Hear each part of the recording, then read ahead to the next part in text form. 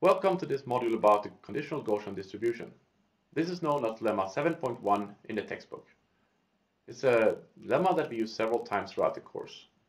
For example, we used it to derive the indirect parameter estimation method in the nonlinear transformation of stochastic variable video. We will also use it later on to prove the Kalman filter. So what does Lemma 7.1 state? It states that if x and y are two jointly distributed Gaussian variables, according to this joint distribution,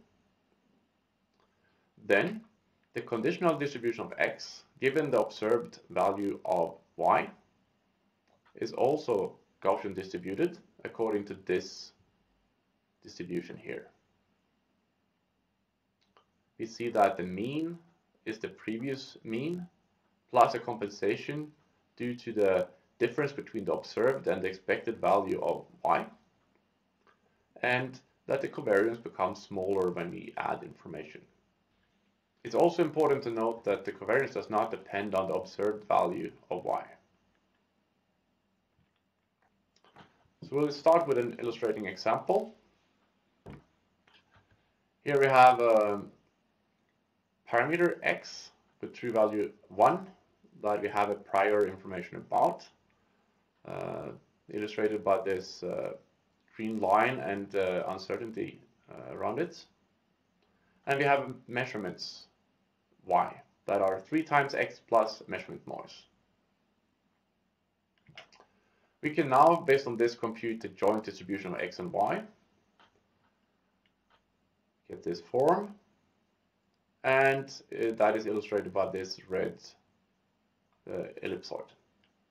If you now get an observation of y here, the uncertainty based on the measurement noise indicated by this blue here, then we can use the lemma to compute the conditional distribution of x given y, given by this expression here and illustrated by this dark area here that represent the uncertainty and the new mean.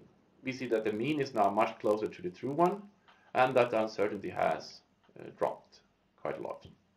We start by looking at the covariance matrix of the joint distribution, which we make a block LDL decomposition of, giving this form here.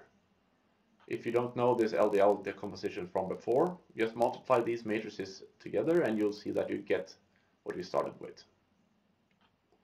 Next, we will actually denote this element here with p to simplify our notation further, and this element here with k. We can now write the covariance matrix as a product of 3 matrices. We'll now use this to compute the determinant of the joint covariance matrix as needed by the Gaussian distribution. We use the fact that the determinant of a product is the product of determinants. We furthermore use that for this triangular matrix. The determinant is the product of the elements in the diagonal, which are all 1, so it's 1, and that the determinant of this block diagonal matrix is the product of the determinants of the blocks. So we have this simple expression for the determinants. Next, we'll look at the inverse of the covariance matrix.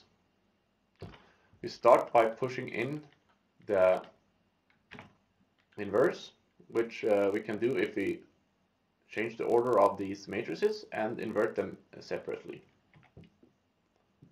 Next, we'll notice that the inverse of this block triangular matrix is easily computed by just inserting a minus in front of a k, and that the inverse of the block diagonal matrix is the inverse of the block elements, like that.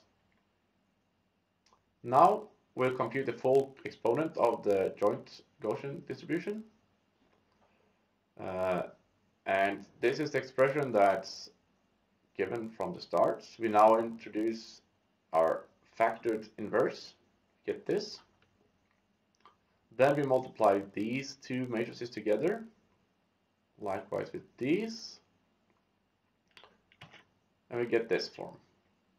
Next, let this expression up here, x tilde minus k y tilde equal to x bar.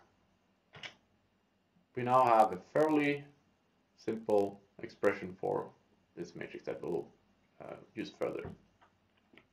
Now we're ready to attack the full expression for the conditional distribution. We start by inserting the two things that we have found out so far, the simplified expression for the determinant and for the exponent here. Okay, so this. Next, we multiply these three matrices together and get this form here. Now we notice that this factor here is the same as this one here, and that this one matches this one. We can cancel them out.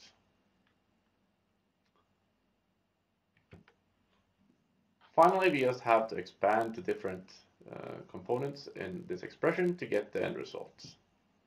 We have x bar is equal to, after some steps, x minus the expected value of x plus k times the observed value of y minus the expected value of y. K as given before and p.